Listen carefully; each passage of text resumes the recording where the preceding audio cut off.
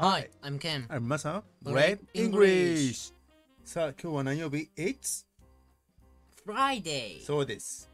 大人にとっては嬉しい週末へ突入です。ね。よし、じゃあ金曜日今日もやっていきましょう。今週はね、こちらのろーそん先生のヒットから音読の練習をしていきます。はい。じゃあ早速行きましょう。じゃあ今日はパパが写真か。Good morning. Good morning. This evening. 間違えた。ごめん。さ、今夜だからさ、ちょっとグッドイブニングって言いそうになったんだわ。そういうこと？それでその我慢してたイブニングが出てきましたね。という言い訳をして最初からやりましょう。はい。Good morning. Good morning. This morning. This morning. I'm drinking one of my favorite kinds of tea. I'm drinking one of my favorite. I'm drinking one of my favorite kind of tea. Black root. Black root.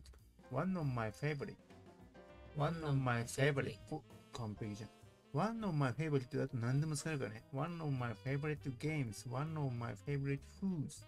ね。いろいろ使えるから。One of my favorite. One of my favorite. One of my favorite. One of my favorite. Favorite. Favorite の V がこの唇入れるのかも V だから。Favorite. Favorite. Favorite. Kinds of tea と。はい。じゃあ次行きましょう。I like tea more than coffee. I like tea more than coffee. But I usually drink coffee in the morning. But I usually drink coffee in the morning. I don't think product has any caffeine. I don't think product has any caffeine. So I'm still sleepy. So I'm still sleepy. But it has a nice subtle flavor. But it has a nice subtle flavor. And is gentle on the stomach. And it's gentle on the stomach. Well, let's do our best this week. Let's do our best this week. ベストを尽くしてきました。そして金曜日。はい、ケン君もう一踏ん張りだぞ。Good morning. Good morning. This morning, I'm drinking one of my favorite kind of tea. I'm drinking one of my favorite kind of tea. すごいじゃん、ケンちゃん。はい。Black root. Black root. I like tea more than coffee. I like tea more than coffee. But I usually drink coffee in the morning. But I usually drink coffee in the morning. I don't think product has any caffeine. I don't think product has any caffeine. So I'm still sleepy. So I'm still sleepy. But it has a nice subtle flavor. But it has a nice subtle flavor. And is gentle on the stomach. And it's gentle on the stomach. Well, let's do our best this week. Let's do our best this week.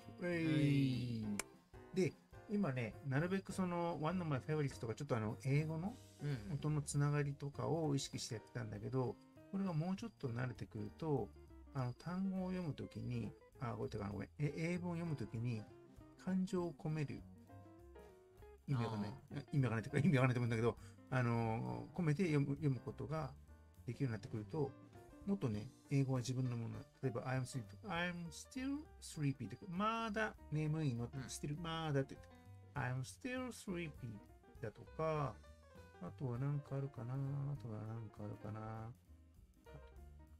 まあ、いろいろ、自分が、強調したいところを、強く言ったりとか、But it has a nice subtle flavor とか、匂いのこととかさ、説明したいときに、そこをちょっと強調しないけど、単純に発音を強く読むっていうよりも、そこの単語を意識して言ってやるから、この人はここに意識あるのかなと、そういうこともありますので、まあ、それもおいおいやっていきましょう。